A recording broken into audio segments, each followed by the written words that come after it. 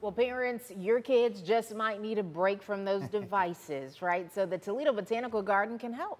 Yeah, you can stop by and experience forest therapy.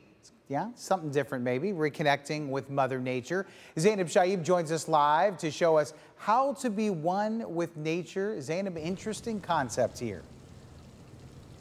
It's very interesting and it's very relaxing at the same time. I'm really enjoying myself, especially being surrounded with all the beautiful colors and even smells too. But to better explain what forest therapy is, with us is Kim Hai. She is a certified therapy guide as well. So Kim, can you please tell us what is forest therapy?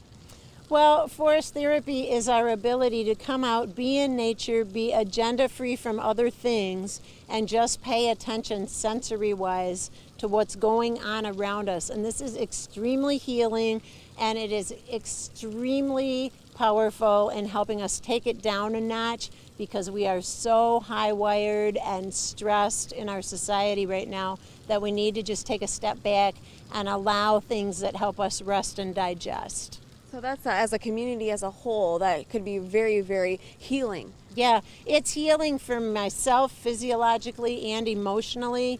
It'll help me sleep better. It will help reduce my inflammation, and it helps your whole psyche feel better. But it's also good societal-wise, because what it does is it creates a place where there's more interactions with other than human things, so it distracts us out of our heads with things that can be very stressful to us in terms of other human relations. Well, thank you so much, Kim. For more information on forest therapy and how you can get involved, you can head to our website at WTOL.com. Reporting live in West Toledo, Zainab Shaib for WTOL 11.